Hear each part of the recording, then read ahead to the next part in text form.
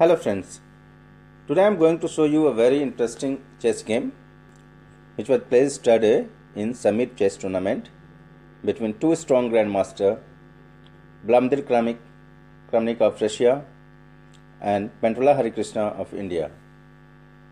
Krammnik has white pieces and he played e4, e5, knight f3, knight c6, bishop b5, Spanish opening, a6, bishop to a4, knight f6, castling, bishop to e7, d3, b5, bishop to b3, d6,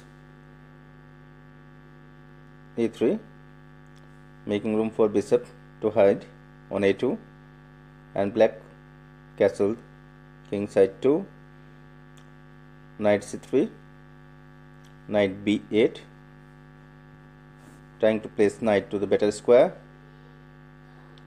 knight to e2, knight to d7, c3, bishop b7, knight to g3, c5, rook to e1, rook to c8, knight to f5, c4.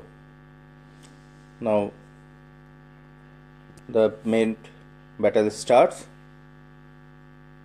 D takes on c4, bishop takes e4, knight takes e7 check, queen takes knight, c takes b5, a takes b5, and bishop to g5, pinning the knight, knight to c5, bishop a2, h6, bishop to h4, g5, bishop g3, bishop to h7, queen to e2, knight to g7, rook a to d1, knight f to e4, d5, rook to d5, f5, rook takes e5. Now see how the sacrifice of Krammnik led him a very beautiful victory. D takes c5, bishop takes e5 check, knight to f6, queen takes b5, knight to e4, bishop d4, rook d8, h3, rook to b8, and queen e2, bishop g8, bishop b1, queen to b7, b4. Now the pawns are free to get promoted and they are running towards the end of the board, and rook to e8, c4, queen to c6, queen to b2, giving added protection to the pawns and bishop,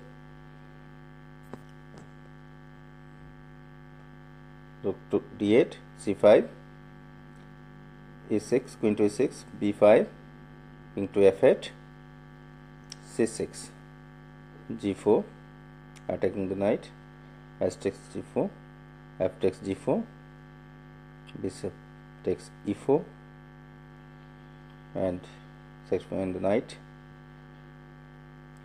bishop takes the knight, rook d6, and bishop g7 check, king to f7, and bishop to e5, attacking the rook. And in this position Harikrishna resigned,